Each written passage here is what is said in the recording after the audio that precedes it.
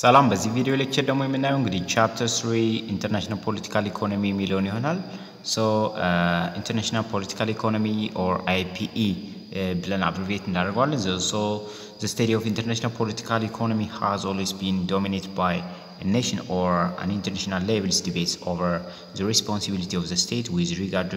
to the economy right international political economy የምንለው እንግዲህ ሁሌም ቢሆን ምንድነው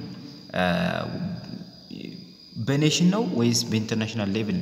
ያለ ዲቤት ነው ማለት ነው ከሀገሪቱ ጋር ያለ ራይት በናሽናልም ወይም በኢንተርናሽናል ሌቭል ላይ ሪስፖንሲቢሊቲ በሀገሪቱ ነው ወይስ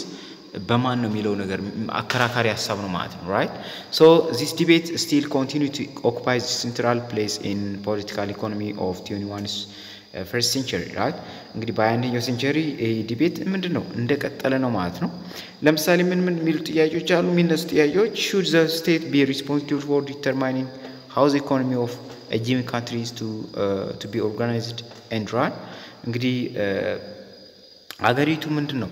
ሪስፖንሲብል ኃላፊነት መውሰድ አለባት ወይ ስለ ኢኮኖሚው ስለ ሀገሪቱ ኢኮኖሚ ወይስ ሲቲዝኖች ናቸው የሚለው ነው ማለት ነው right so should such responsibility be left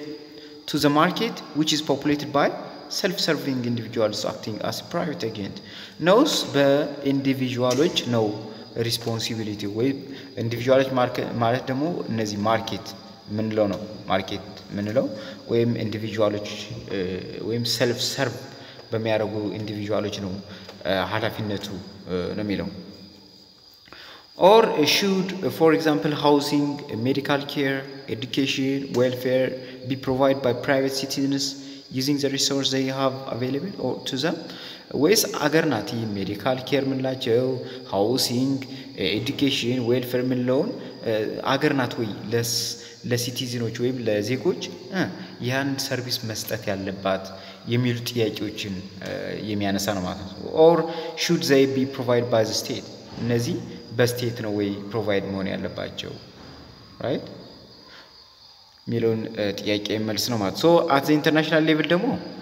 እንግዲህ አሁን እስካሁን የነበሩ በዶሜስቲካሊ ነበር ወይ በናሽናል ሌቭል ነበር በኢንተርናሽናል ደግሞ በዓለም አቀፋዊ ደግሞ ስናይ ደግሞ ምንድነው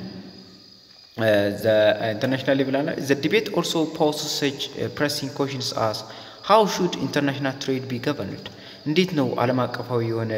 ንግድ ምን ገቨርን የሚደረገው how should international investment be governed እንዴት ነው ኢንተርናሽናል ዓለም አቀፋዊ የሆነ ኢንቨስትመንት ገቨርን ማድረግ የሚቻለው how should international finance be governed or more specifically what should or not be the role of international institutions like International Monetary Fund, World Bank, World Trade Organization in the governance of international finance and investment and trade. እነዚህ ዓለም አቀፋዊ ድርጅት ምንላቸው ምን ነው ማድረግ ያለባቸው ወይስ ምን ነው አለማድረግ ያለባቸው በኢኮኖሚው ላይ ነው የሚለው በኢንቨስትመንቱ ላይ በፋይናንስ ወይ በንግድ ላይ ምን ማድረግ አለባቸው ወይስ ምን ማድረግ የለባቸው የሚለውን የሚያጠና ነው ማለት ነው so እነዚህ questionዎችን የሚያጠና ነው ማለት ነው so with this debate in mind this chapter is briefly be comprehensible እንግዲህ እነዚህን ጥያቄዎች ለመመለስ እንግዲህ በደንብ የምናየው ሆነ ማለት ነው so discuss the meaning and natures of international political economy ስለ international political economy meaningውን nature-ን የምናየው ሆነ ማለት ነው present the most influential theoretical perspective of international political economy እንግዲህ በጣም ኢንፍሉዌንሻል በጣም ተጽዕኖ የሚያደርጉ የተለያየ ቲዮሪዎች አሉ እይታዎች አሉ እነሱን የምናየው ሆናል ማለት ነው survive the most common national political economy system model in the world including their major divergence እነዚህ በዓለም በጣም ከባድ በኢኮኖሚ ላይ ከፍተኛ የሆነ ተጽዕኖ ያመጡ ያሉ ታላላቅ ሞዴል የሆኑ ሀገሮችን የሚጠቀሙት የኢኮኖሚ ሲስተም የምናየው ይሆናል ለምሳሌ እነ አሜሪካ እነ ጃፓን እነ ጀርመኒ የምናየው ይሆናል ማለት ነው እንዲሁ ደግሞ examine the core issue governing institution governance of international political economy እነዚህ እናያለን ለምሳሌ ስለ ኢንተርናሽናል ትሬድ ወይም ወርልድ ትሬድ ኦርጋናይዜሽን ኢንተርናሽናል ኢንቨስትመንት ወይም ወርልድ ባንክ ኢንተርናሽናል ፋይናንስ ወይም ኢንተርናሽናል ሞኔታሪ ፈንድ የሚላቸው እነዚህ ኮንሴፕቶች በደንብ የምናየው ይሆናል ማለት ነው ሶ እንግዲህ ኦብጀክቲቭ ስናይ some of the objectives of international political economy are: the first one is to explain the meaning and the nature of international political economy. No, international political economy meaning and nature ለማወቅ to identify and analytically distinguish the most influential theoretical perspective of international political economy. ግን ቅድም ያለው ማለት ነው እያንዳንዳቸው ኦብጀክቲቭ ናቸው። so the meaning and natures of international political economy እንግዲህ international political economy የሚለውን ስናይ so before defining the concept of international political economy, one has to take note of few words of warning. So first, there is no universal agreement on how international political economy should be defined. Right? እንግዲህ international political economy ምንለው ነገር እንዴት ነው ዲፋይን የምናደርገው? ዲፊኒሽን ምን ነው የሚለው ነገር ምንድነው? ዩኒቨርሳል የሆነ አግሪመንት የለም። right? ስምምነት ላይ አልተደረሰም ማለት ነው። so in order to get some hint, we will focus on two definitions. ስለዚህ ይሄንን እንግዲህ ቢያንስ የተወሰነ ሂንት ለማግኘት በሁለት ዲፊኒሽን እንላለን ማለት ነው። the first one is international political economy, right? is the study of tension between the market where individuals engage in self-interested activities and the state where those same individuals undertake collective actions. እንግዲህ ያው ምንድነው ማርኬት ነው። ማርኬትን ኮንሲደር ስናደርግ ምንድነው ማርኬት ማለት እንግዲህ ምንም ኢንዲቪጁዋሎችን የያዘ ነው ማለት ነው። እነዚህ ግለሰቦች እነዚህ ፌርሞች ምናምን ላቸው ወይም ሰልፍ ኢንተረስትድ የሆኑ አክቲቪቲዎች ግለሰባዊ የሆነ ጥቅም አላ ሰልፊሽ የሆኑ ለምሳሌ ግለሰቦች ማትረፍ ነው የሚፈልጉ የራሱን ስለ ሀገር ያስብ ማለት እነዛን የሚይዝ ነው ማለት ነው። እና ደግሞ ስቴት ምንላት ደግሞ ምንድነው ኮሌክቲቭ የሆነ ኮሌክቲቭ አክሽን የሆነ ነው የምትፈልግ ወይም በቃ አሪፍ የሆነ ለጋራ የሆነ ጥቅም ነው የምትፈልግ። ስለዚህ ሁለቶች ምን ነው ኮንትራስት ያደርጋሉ። ማርኬት ወይም እነዚህ ኢንዲቪጁዋሎች ምን ናቸው ሰልፍ ኢንተረስትድ ናቸው። ስቴት ግን ምንድነው አንደርቴክ ኮሌክቲቭ አክሽን ወይም ለሁሉም የሚጠቅም ነገር ነው የምታደርግ ወይም ሶሳይቲውን ነው ሰርቭ የምታደርግ ማለት ነው። እና this division is based on several important but unclear assumptions. እና እነዚህ ስናይ international political economy is a field of inquiry, right? that studies the ever-changing relationship between government, business, social force across history in different geographical area ነው። እንግዲህ international political economy የምንለው ስለ በየጊዜው የሚቀያየር ever-changing የሆነ ስለ ገቨርንመንት፣ ስለ ቢዝነስ፣ ስለ ማህበራዊ የሆነ ግፊት እንግዲህ በተለያየ ጊዜና በተለያየ ቦታ የምናየው ነው ማለት ነው። so international political economy የሚለው እንግዲህ international political economy is the study of tension between the market where individuals engage in self-interested activity and the state where those same individuals undertake collective action. ቅድም ያለው ነው። so the definition is based on several important but unclear assumptions. ለምሳሌ እዚህ ጋር ያሉ assumptions ስንወስድ first it suggests that there are only two significant subjects of international political economy. ሁለት በጣም ወሳኝ የሆኑ significant የሆኑ መታየት ያለባቸው ጉዳዮች አሉ። የመጀመሪያው ማርኬት ነው። ማርኬት ምንለው ደግሞ ምን ማለት እንደሆነ ሰልፍ ኢንተረስትድ የሆኑ ወይም ግለሰባዊ ኢንዲቪጁዋሎችን የያዘ ነው። ስናይ ኮምፖዝድ ኦፍ ሰልፍ ኢንተረስትድ ኢንዲቪጁዋልስ ሰልፍ ኢንተረስትድ የሆኑ ኢንዲቪጁዋሎች ያሉበት ለምሳሌ ፌርሞች እነዚህ ፌርሞች እነዚህ የተለያየ ኢንዱስትሪዎች ያሉበት ነው። ስቴት ሌላኛው ደግሞ ስቴት ምንለው ደግሞ ምንድነው which are primarily political institutions of the modern international system. ሞደርን የሆነ ኢንተርናሽናል ሲስተም ያለባት ወይም ኮሌክቲቭ የሆነ ኦውነርሺፕ ያለባት ማለት ነው። furthermore it suggests that a clear-cut distinction exists between economic or market-based activity and political or state-centric one ነው። ስለዚህ አሁን እዚህ ጋር ስናይ ማርኬት ቤዝድ አክቲቪቲ ያለበትና ሌላ ደግሞ ስቴት ሴንትሪክ የሆነበት ነው ማለት ነው ወይም ፖለቲካል የሆነበት ነው ማለት ነው። so እነዚህን ስናይ አሁን this definition suggests tells us the most important aspect of the relation between the market and the state is based on tension, which is strained state or condition resulting from force acting in opposite to each other. ለምሳሌ in other word the definition assumes that state and market relate to one another in fundamentally adversarial way እንግዲህ state እና market ምንላቸው relate የሚሆኑት ምንድነው fundamentally adversarial way በሆነ መንገድ ነው ማለት ነው indeed such definition has big truth in it because state and market are obviously the two characters in discussions of international political economy and also the relation between the two is often antagonistic እና እነዚህ state እና market ምንላቸው በጣም ቱ ዋና አክተር ናቸው በኢንተርናሽናል ፖለቲካል ኢኮኖሚ እና ብዙ ጊዜ ደግሞ ምንድናቸው አንታጎኒስቲክ ናቸው ራይት አንታጎኒስቲክ ናቸው ማለት ተቃራኒ ናቸው ለምሳሌ ስቴት ምንለው ኮሌክቲቭ ኦነርሺፕ ነው ለሁሉም ሶሳይቲ የሚጠቅም ነገር ነው የምታረግ ግን ማርኬት ምንለው ነገር ወይም እነዚህ ሰልፍ ኢንተረስትድ የሆኑ ናቸው ለራሳቸው ጥቅም ብቻ የሚያስቡ ፊርሞች ያሉበት ኢንዲቪጁዋሎች ያሉበት ነው እና ይሄ አንድ አንታጎኒስቲክ ያደርጋሉ ማለት ነው yet the definition misses other important side of the story እንግዲህ ዲፊኒሽን ኢንተርናሽናል ፖለቲካል ኢኮኖሚ የሚለው ዲፊኒሽን በጣም ዋና ነገር ሚስ ያደርገው ነገር አለ የተሳሳተው ነገር አለ for instance political society is not solely represented by the state especially today global or world politics ምክንያቱም አሁን እዚህ ጋር ፖለቲካል ሶሳይቲ ፖለቲካዊ ማህበረሰብ ስንል በሀገር ብቻ አይወሰንም በተለይ በአሁኑ ዘመን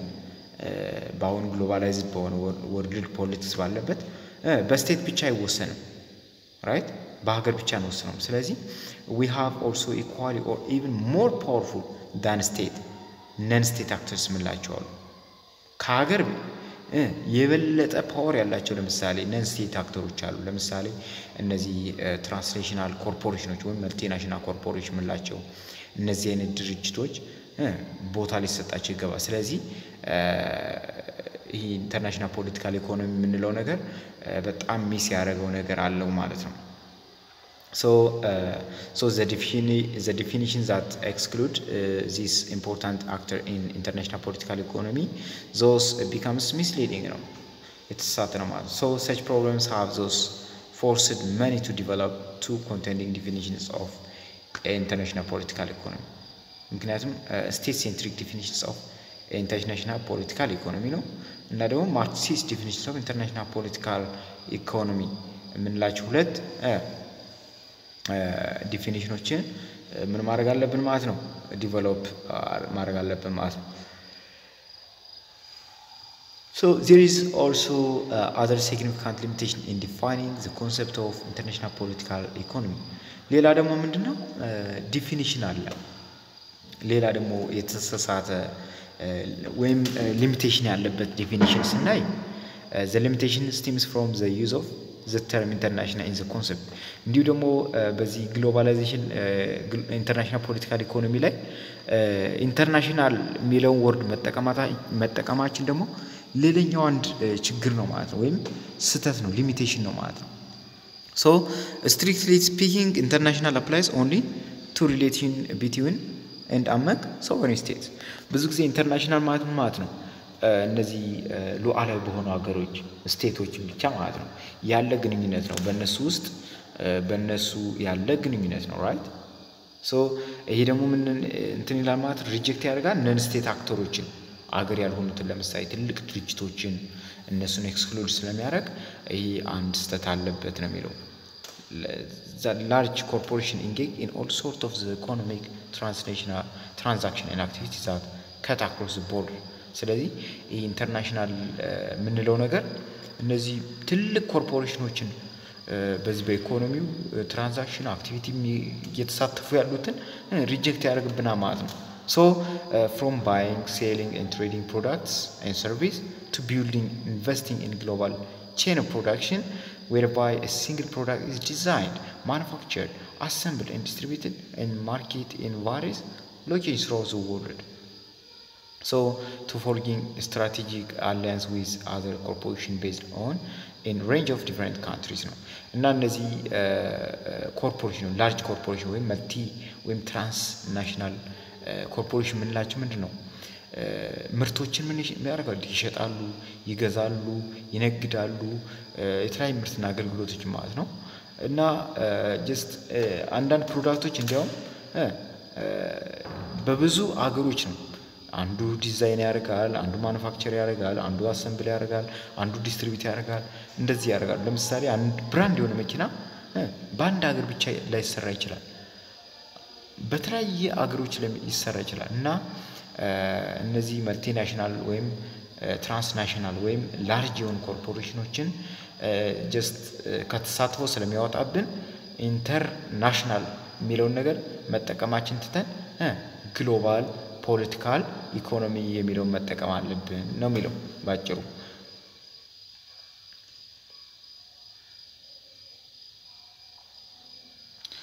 so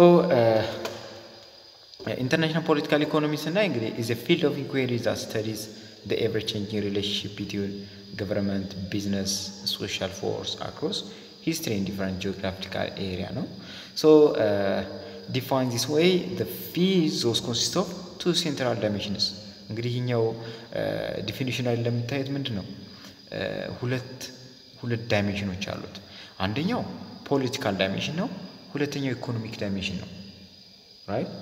ኢንተርናሽናል ፖለቲካል ኢኮኖሚ አይደል ፖለቲካል ኢኮኖሚ አለ ስለዚህ ፖለቲካዊ ዳይሜንሽን አለ ኢኮኖሚክ ዳይሜንሽን አለ ስለዚህ ያንዳንዳቸውን ስናይ ፖለቲካል ዳይሜንሽን ምንለው it is account for the use of power by a variety of actors ነው right በተለያየ አክተሮች ኃይልን የመጠቀም ሁኔታ ነው የሚወስነው ለምሳሌ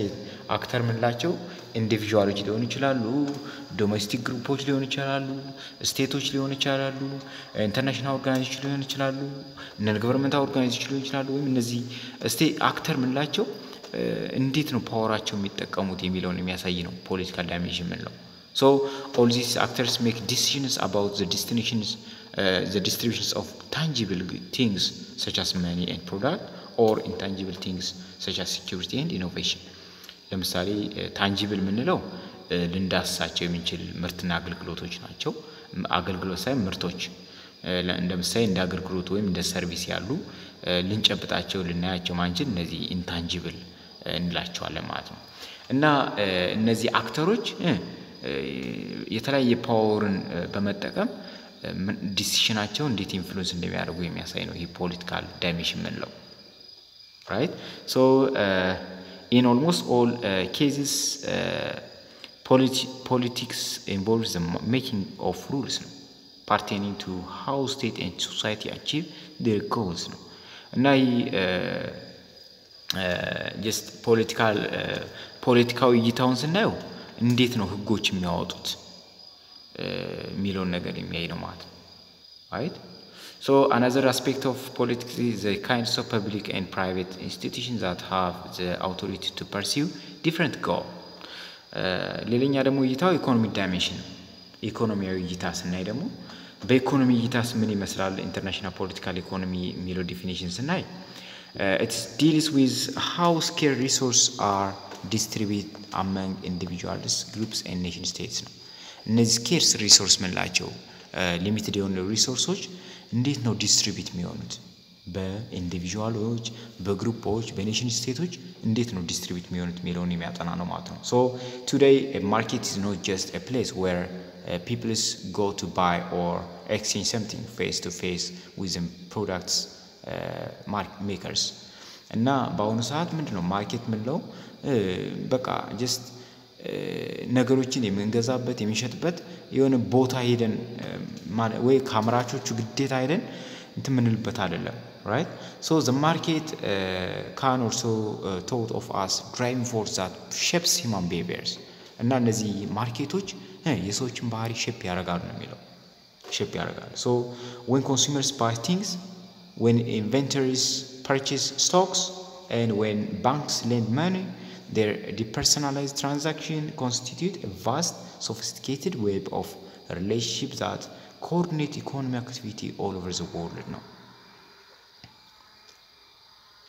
so in the next video demo theoretical perspective of international political economy የሚለው እናያለን ማለት ነው so መልካም ጊዜ ማለት ነው ይሄን ቪዲዮ ከወደዳችሁት ላይክ በመስጠት ለሌሎችም እንዲደርስ ማድረግ ትችላላችሁ ሰብስክራይብ በማድረግ ሼር በማድረግ ደግሞ እኔ ልታግዙ ትችላላችሁ ማለት ነው